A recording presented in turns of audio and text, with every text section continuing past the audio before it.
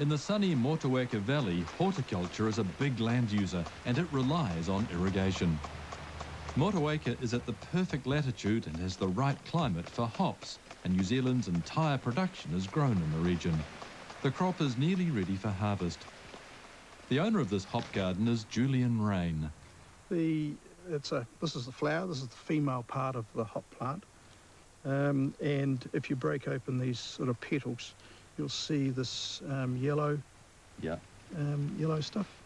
That's the resin, and it's the alpha acid which creates the bittering in the hop itself. So without that, it's not beer? Without that, there's no beer. So this is really important, isn't it? It's very important, yeah. As well as having latitude and climate on his side, Julian Rain also has easy access to water.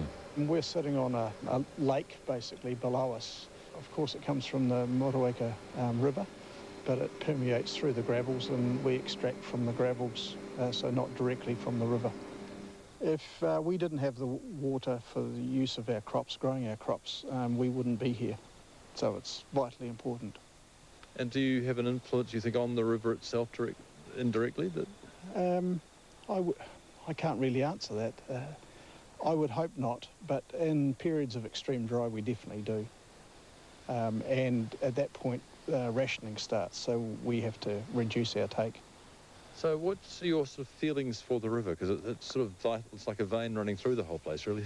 The river is actually very important for the whole community, not just me. I'm part of the community, but there's recreational people, there's iwi, there's the community for their drinking water, the forestry, the shellfish out in the bay, all really important and rely on the river.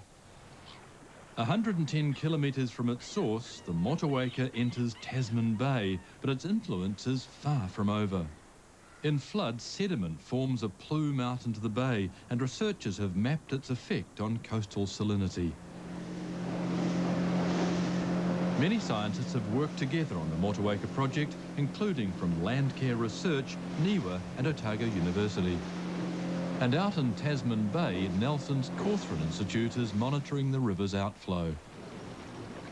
Data transmitted back to shore is giving marine biologist Paul Gillespie an understanding of the Motueka plume.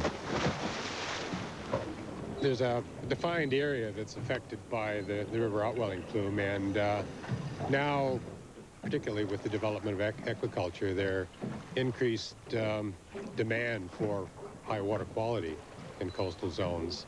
So we really need to know how these plumes behave, how they move around, and how they affect the water quality in relation to aquaculture, how they affect shellfish production, phytoplankton production. Phytoplankton are microscopic algae that are the main food source for shellfish. And the river plume brings nutrients into the sea, so it affects the productivity of phytoplankton and in turn the shellfish production. It also has negative